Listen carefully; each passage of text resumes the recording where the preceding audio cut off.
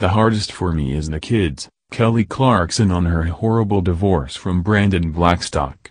As her ex requests $436,000 a month in support. Kelly Clarkson reflects on her horrible divorce from Brandon Blackstock in a preview clip for the upcoming episode of her talk show. In a sneak peek of the Kelly Clarkson show, the singer is seen talking to guests Alicia Keys and author Glennon Doyle about going through a high-profile split.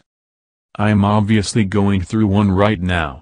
It's horrible," she said to Doyle, noting she's also been through a divorce in the media glare. "There are so many hard parts. The hardest for me is the kids, that's the hardest for me." Clarkson, 38, has River Rouse, 6, and Remington Alexander, 4, with Blackstock, 43, and he has 2 teenage children from his previous marriage to Melissa Ashworth. "As women, we're trained to take it all on and you can deal with it and you're fine, but it's your babies that you worry about," Clarkson added. "That's a hard thing as well."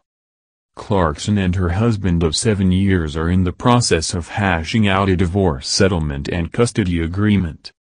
On Monday it was reported that Blackstock is asking for $436,000 a month from Clarkson, consisting of $301,000 in spousal support and $135,000 in child support. He also asked for $2 million in attorney's fees. The duo reportedly have an ironclad prenup which was signed 5 days before they married in 2013. In June, Clarkson asked the judge to honor the prenup and not award Blackstock any spousal support. Blackstock, a music manager and the stepson of country star Reba McEntire, made the request after Clarkson was awarded primary custody of their kids this week, while the duo will share joint physical and legal custody. Blackstock, who lives in Montana, had requested to take the children there with him while they are in his care. He will have the children on the 1st, 3rd and 5th weekends of every month, but the judge rules that he must remain in Los Angeles for the majority of the time. He has been permitted to take the kids to Montana on the 3rd weekend of the month.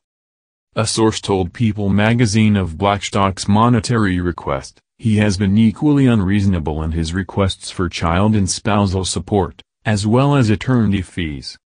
Kelly offered to pay for all the kids' expenses, but Brandon seems to think he is entitled to and needs $301,000 in spousal support and $135,000